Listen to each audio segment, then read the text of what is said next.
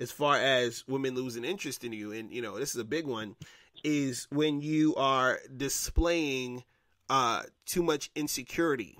You feel what I'm saying? Right. Because, man, you got to understand, because I had a dude, and I did a video about this a long time ago, but I had a dude write a comment the other day on one of the videos, and he was saying, he was like, he's like, how come guys got to be all confident, but women can act all insecure and this and this and that, and it seems like it's okay, right?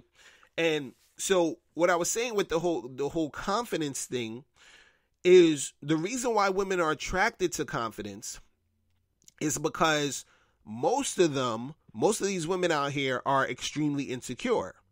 So they're attracted to your confidence because your confidence is what they lack within themselves. You see what I'm saying? Right. And so they want that. They want to... Again, because they know they ain't shit. I'm telling you, that's what they want. So what happens is, look, when you're insecure and you're showing insecurity, what you're essentially doing is you're essentially showing them what they hate within themselves. You understand what I'm saying? Oh my God! We need to rewind. Exactly. We need to rewind and say that again. That's exactly. When you're showing insecurity, you're showing them what they hate within themselves. I got to give a hand clap for that, man. Exactly. Yes, that's real shit. For real. Because it's like this. Think about this, because you got to understand something. We as human beings, we're just all reflections of everything else. We're reflections of each other. You understand? So it's like when you see a homeless person, part of you, like sometimes like people see homeless people and it's like they don't want to sort of look at them, or they want to like pass them real quick, and some people will give them some change or whatever like that. But essentially, when you see a homeless person, you're not looking at the homeless person. What you're looking at is yourself. You see what I'm saying? And you don't like that, which is why you want to run past them real quick, which is why you want to get away from them, or which is why you give them change, because you feel bad for them. You're like, oh, damn, if this was me, I would want someone to give me money. And then you're looking at them like, oh, I don't want that to be me. I don't want to have to deal with that. I'm running away because I don't want to have to face, you understand what I'm saying, this situation. So so the thing is, the same thing happens when you're dealing with girls and it comes to confidence and all this other shit, is that, you being confident it's attractive to her because she wants to be confident. You understand? So she's looking at herself through you. You see what I'm saying?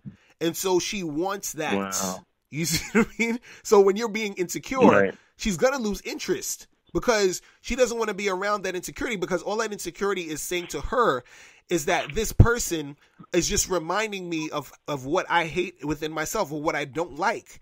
And so I can't be around this because it's not doing anything. It's not benefiting me. It's not doing anything that I want to happen. You understand? Now, the reason why, a lot of times when guys see women and the women are insecure and all this other shit, is because, a man, since we got to sort of do everything as far as on the front end of interacting with chicks and getting the shit going and leading the interactions and all this other stuff, even though a chick might be, insecure just on the surface or whatever it is, right?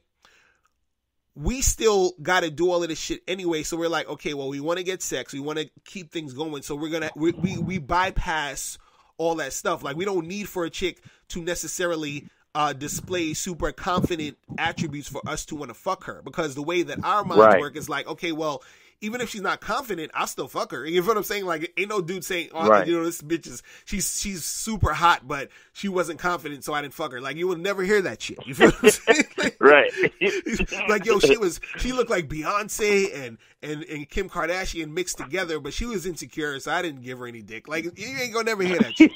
You know what I'm saying? Because we're separating that part. But once a guy gets into a relationship, if you get into a relationship with a girl who's super insecure and you're confident, that shit's probably most likely not going to work. And this is why a lot of times you talk about upgrading, because the upgrading of the chick is bringing her up to your level of confidence. You see what I'm saying? and again, back to the consistency and predictability stuff. That's why you need to be consistent, right? Because you see, when you quote unquote upgrade a chick, okay. I wanna really like put it out the way I want to put it out. So you're a confident guy, right? Mm-hmm. Now, when you meet the chick, you're a confident guy. You approached her with confidence, and that's what she liked about you. That's why she, gave you the number, and she was cooperative and everything like that. Now, that is one of the things that you have to keep consistent. You have to keep your confidence consistent, and that's the reason why she's attracted to that is because she's looking for that upgrade. Now, it's not that you're necessarily going to make her a confident person. You understand? However, you are bringing a source of confidence into her life. Right. You understand what I'm saying? So that source of confidence needs to be consistent, because when she decides to be, to get into a relationship with you, or decides that she want to be a girlfriend, what she's saying is, I am now a part of a team that has confidence, because you, as the man, your confidence is so consistent and is so abundant. She knows that you have the confidence for both of them.